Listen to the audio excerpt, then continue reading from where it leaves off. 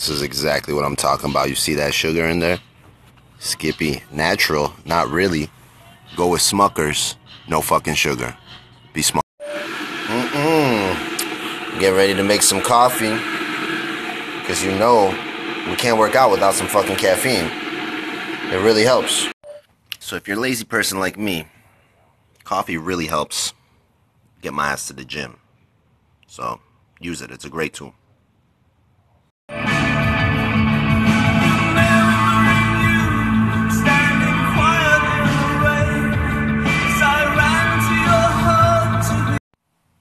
What up, snappers? Still gonna make it to the gym, but I'm feeling pretty good because of that caffeine. So yeah, we're keeping it going with the green tea. I usually just do 1 cup of coffee a day, and then I switch to green tea. You know, too much coffee will fucking kill you. People don't fucking think about it, but don't get me wrong, coffee's a great tool and it's good for you. But too much can be bad, and it can kill you. It's not as safe as some other things out there. Alright, so I finally made it to the gym, and I'm excited. It looks empty.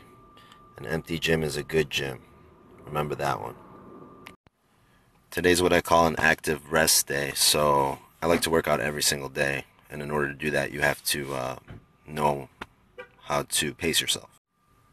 So since I'm sore as fuck from doing legs and chest the last 2 days, I'm just going to do cardio today, but I'm going to do a longer cardio session.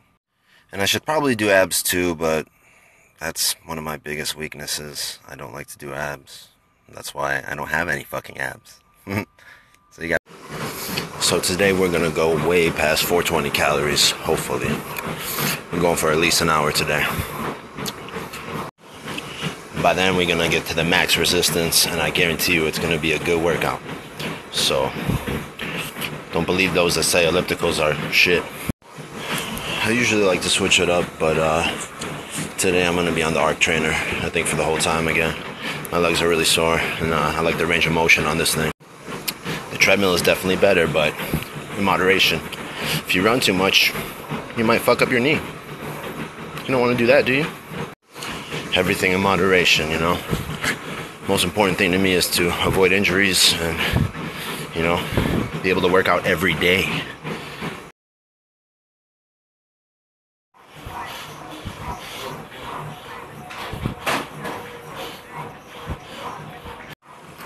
Alright, so I did just under 1,000 calories in an hour, and the machine shut off.